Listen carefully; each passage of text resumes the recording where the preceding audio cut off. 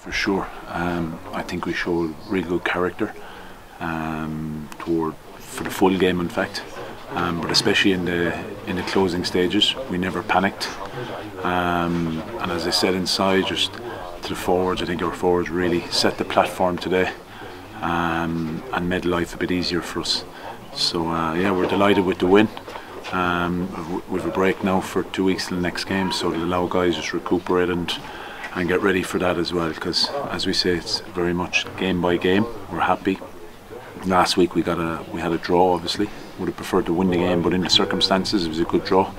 And then today, obviously, to get the win was very satisfying, especially before the game we lost our two number 10s, you know, so just seems like a lot of stuff is being thrown at us at the moment. So, but as I said, this group of players have been exceptionally good all year and they've stuck together, and I think that was epitomised today, you know, and someone like David Melly to step up and be the match winner at the end of the day, you know, so it was really pleasing. Not particularly because we didn't have much time to talk about it, because literally David was brought in only in the maybe 30 minutes before the game, but you know, David's a very experienced guy who's played a lot of top 14 rugby and played in the Premiership, whether he plays at 9 or 10.